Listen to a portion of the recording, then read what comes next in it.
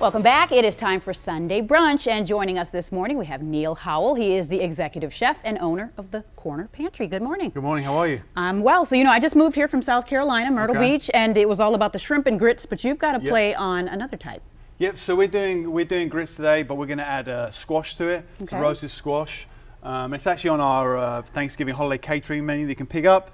And this is one of the dishes we're featuring. So, as always, start with some nice onions and garlic sweating down. They smell so good. You can add rosemary or thyme to it, make it a bit more festive. And then into that, you want some really nice grits. These are from Virginia, nice and coarse. So your grits there. Not instant grits here, no. No, not instant grits. And the other thing we make our own veg stock at the cafe, but any sort of veg or broth that you want to add into it. And you want to make sure it's hot before you add it in, because otherwise it will slow down the cooking process. So we add that in. It smells absolutely delicious. It is really good, yeah. And then, you're going to bring that to the boil, and then you add in your grits. And how long do you want to cook those? They're going to take around about 25 minutes, and you want to continuously keep stirring it. And then what you end up with is these beautiful grits like we have here. They look delicious. So they're not too runny, they're nice consistency.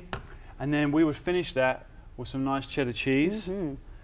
And this is on the catering menu. It's on the catering menu, and we're also doing a cooking class on November 14th. That's a great idea, for the Thanksgiving holiday. Exactly, so you can come in, you'll be able to trust the stuffed your own bird and take it home. So it's always a good thing to do. And I love this because it's a new play, a new idea for Thanksgiving. You kind of get tired of the same old turkey. Exactly, yeah. And we have other great things on there, the cheddar biscuits you can pick up, and we have braised cabbage and that kind of stuff. So all the trimmings you need, we have you covered. All right, well, we're going to try that after this. But Neill, where are you located, for those who don't know? We're located at the bottom of Lake Avenue and Falls Road at Lake Falls Village. All right, sounds good. Well, if you would like a copy of today's recipe, you can find it, of course, on our free WBAL-TV 11 News mobile app, as well as on our website.